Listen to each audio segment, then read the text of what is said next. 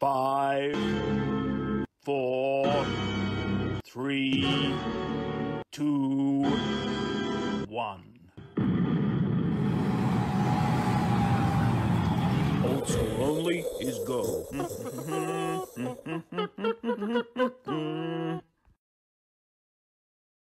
G'day and welcome back to the channel. Today I'm doing all those fun jobs, looking for bits and pieces that I know I've got and finding out pieces that I don't have. This part of the build is when you start to get into the nitty-gritty and things take a little bit longer, but right now I'm looking at some ignition parts and deciding what to do. Let's have a look. So I showed you in the last video my early style distributor that mounts on the front of the motor, and I've pulled it apart and just to check that everything's okay. Everything appears to look okay. I am missing a condenser which you'd replace anyway, and I'm also missing the rotor button, which should be easy to find. This piece that sits on the top is the coil. Now I've worked out that this distributor is off a 1934 model vehicle, which shouldn't be a problem. I've checked the resistance through the coil and it appears to be within spec according to the internet. Reliability wise, it should be fairly reliable, but I am considering my options, and here's what I've got. With the early Dizzies, they were a 3-bolt, so they're bolted on with 3 bolts. The next style of distributor was a 2-bolt, and they were called a crab dizzy. Now I've got one in amongst my stuff. I can't find it, but I know I have one. I've been looking this morning. There's a distributor cap off it, and you can see why it's called a crab dizzy, because it looks like a crab, the dizzy cap does. And these have a conventional rotor button with conventional points, a little bit easier to maintain, and the only difference is it doesn't bolt onto the earlier style block because they've got 3 bolts as opposed to 2 bolts, but there is an option. So you can buy these adapter plates, and I'll show you a pic. So you can bolt up a 2-bolt distributor, the later distributor. Now I have a later engine in the back where that crab dizzy came off, and I've earmarked that for another project, and why I'm not using it on this one. This is an early build, the other one's a later build. I want the sort of engines to fit the era and the criteria that I'm building, so I don't want to use that other engine. I could solve a lot of my problems by using that later engine, but I'm not going to. But what I did buy for that engine quite a while back was an electronic ignition for it, and you can see it's got the 2 bolts as opposed to the 3, and so hopefully I can get one of these adapters and make something super reliable. Now if you've mucked around with these things, they can be unreliable. Sometimes they work, sometimes they don't. I've had this one for a while, I've never used it. Fingers crossed it's okay, but what I'm considering doing is putting this one on it, 2 wires, and it works. Should be reliable, but I am considering, and I probably will do it, rebuilding the crab dizzy, so if I have a failure on the road with this, I can put a points dizzy in it on the side of the road. So that's probably going to be the plan. Hopefully this is fine, but it's nice to have a backup. So let's go and have a look at some other stuff. Remember I was talking about the last video about my headers? I was right, I'll show you. Oh, and for anyone that was concerned about not painting my gearbox, I painted my gearbox. Looks good. Righto, so I've just bolted in the starter motor, one of my starter motors there, just for see the clearance on this header, and I was right. Hang on, it's tangled up here.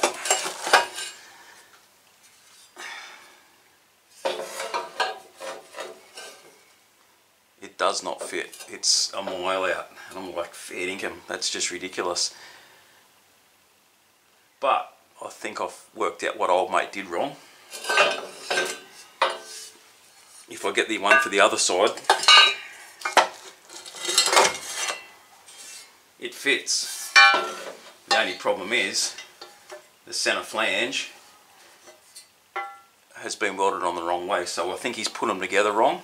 So all I've got to do, which is excellent news, is cut that off, spin it to the right angle, weld it back on, and we'll have a set of headers that are going to fit. And I'm also going to have to do that to the other one for the other side because they're different, so they'll work. Just got to modify them. Yeah, so this video, as you're starting to work out, is all the little things I've got to work out that I've got to modify, change, fix. Parts are missing I've got to look for, and it's an important part of the build process, especially with the time frame that I've got. I don't have forever to get this done. I need to know what I've got to buy. I need to know what's missing or know what to look for. Otherwise I'm going to get caught with my pants down, and you don't want to see that. So on the back of a side valve engine, as opposed to a Model A, Model A is where gravity feed for the carburetor. Carburetor sits quite high on this. I might be able to gravity feed it, but I'm not going to risk it. You put your oil in there and your fuel pump goes there. Now I have one of those units here, needs cleaning up of course, but that's your fuel pump, that's where your oil goes in, and there's a push rod that comes off the camshaft and pushes up and down and makes your fuel pump work. Now for some reason the engine and that this came off, the push rod isn't in there. It would have been, so I've got it kicking around somewhere. That's one of those things that, like, if I can't find it, I've got to buy it. But that mounts on there like that, and then that's where you can fill your oil, and we'll run that to the original Model A fuel tank, and we'll have pressure to our carburetor. Righto, the next thing I've got to work out is my alternator or generator. This is an original generator, which is Cactus. I don't know if you can see that, it's a bit dark with the light behind me, but it bolts up right there. And there's a nut which is in my pocket, and a washer, and they give you your belt adjustment, and obviously the alternator or generator gives you your power to charge your battery. That's no good, and I want to run 12 volts. Let me get the camera in a better angle, hang on. So you see it better there. It slides into there and goes up and down. So what I need to do, by either using this bracket, cut that off, or make a whole new bracket, which wouldn't be hard, is use a later, I'll find a alternator somewhere, 12 volt, and we'll convert it, make it fit and mount on here. Hopefully we can have a pulley big enough to run the big B or whatever they are, might be bigger than a B belt, but it's been done a million times. That's one of the things I've got to nut out. But sitting like that, you'll get a bit of an idea what it's going to look like. It'll all be painted up obviously once I fix everything up. So he's looking good, Bart. Now for the radiator, I bought this thing. You've probably seen this one before. It is for a small block Chev, I think. It'll work perfectly, except it doesn't have the right outlets. I need two at the top, so I need one to there, one to there, one to here, and then one to there. So what I've got to do is weld in an outlet, cut it out, weld an outlet there, and then down the bottom cut it out, weld an outlet there. I've got a mate that can do that, and that'll make this radiator suitable for this build. Another little job that's got to get done. And as far as a fan goes for the cooling, I'm just going to use electric fan for now.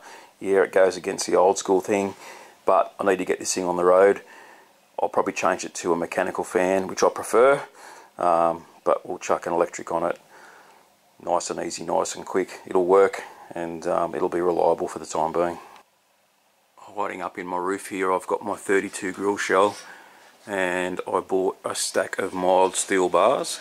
I think they're 6.something mil, 6.3 mil diameter bars, and I'm going to weld the bars to the grill and make it look kind of like the commercial grill. I don't want to make it look like a sedan grill, so it'll be a bit of a custom, but that's an episode coming up. We'll get into that and make that grill. It'll be a fun job. As far as the brakes go, the brakes aren't that old in this thing, and I've got brake lines made up that we're in the mongrel. The only thing that I have to do really is mount my master cylinder and then make sure I can bolt that up, and then we'll have brakes. As far as the clutch goes, the clutch is going to work, and I touched on this on another video. It's just going to bolt directly to this little clutch shaft here, so that's going to be mechanical and be nice and easy. Now as far as wiring harness goes, I bought a whole heap of these, and I'll grab one down and I'll show you. I bought them a while back and I've been using these in most of my builds. They're a good little harness. I don't know, I bought these 8 or 9 years ago. I think they were $80 each, which was a bit of a bargain, but everything's in there. All you got to do really is make up your headlight and engine bay harness, but everything else is there. So there's my wiring harness, and it's not very difficult at all. I don't mind wiring, it's one of the fun things of building a car, in my opinion anyway. I enjoy it. Now you would have seen these wheels on the front. These are off a 1930-31 Model A Ford. They're just on there to roll it around. I'm not using those wheels. Let me show you what I've got. I've got a pair of 17-inch 1934 wheels I'm going to run on the front. I've got to get these old tyres off. I'll soak these in citric acid, get it all cleaned up. If you haven't seen that before, that's another episode which will be shortly. Completely takes the rust off overnight. It's amazing stuff, so I'll show you how that works. We'll give them a coat of paint, put the new tyres on. And for the rears, I'm just going to run these 15s with the 850s on it. They're going to be perfect. That's mechanical stuff sorted out. I've nutted it out in my head anyway. I know what I've got to do. The next thing I've got to start thinking about, and thinking about quickly, is the body. This cab over here, as you would be well aware, needs a lot of work. I've got to take another couple of inches out of the top of this, and I've got to weld up all these panels and try and make it look reasonable.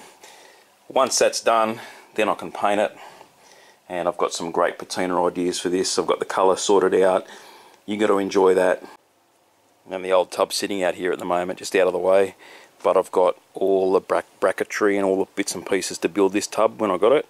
So that'll be another episode. We'll make that tub up, we'll hinge it, make it nice and solid, and we'll bolt it to the chassis. Not a big job, but it'll be an episode. As far as fenders go, I don't know if I'm going to have time to get these on, but I'm still going to work on the idea of running it full fended. In the meantime, I'm probably just going to run cycle guards for Rego for the first time, and then we'll bolt these on. If you haven't seen the other videos, a Model A chassis is flat, 32 and up chassis are curved at the front, so the fenders don't fit on, so they've got to be heavily modified to make them work. Otherwise I just bolt them on, but they can't. Rears I can bolt on, fronts need a massive amount of work. So I'm going to run out of time, I think, to do that. The goal is to get it on the road, and cycle guards are easy and fast to make, so we'll probably just do that for the time being anyway. So that's kind of where I'm at and where my brain is. It's just mumbo jumbo going on in there, and but it's all coming to plan.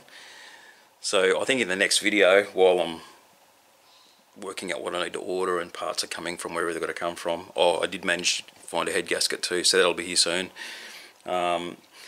Next job, I might button down these brakes and the clutch so the pedals work. That's a job out of the way, and then after that, I think it's bolt on what we can bolt on as we get the bits and pieces to put this engine together and start working on the body, because that's the biggest part of this build. So anyway, hope you enjoyed that. Just a little update, let you know where we're at and what we're up to.